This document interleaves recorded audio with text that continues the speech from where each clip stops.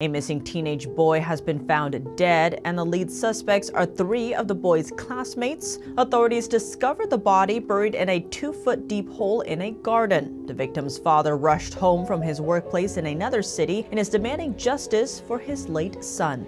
The victim's father is speaking out about the tragedy, but his son's story is getting censored inside China. He published a video on the Chinese version of TikTok demanding an open investigation into the crime, but it's since been removed. The three kids, plus the victim, belong to a group known inside China as the Children Left Behind. The term refers to kids whose parents left them at home while they go and work elsewhere in order to financially support their families. According to last year's data, there are nearly 11 million children facing the situation in China.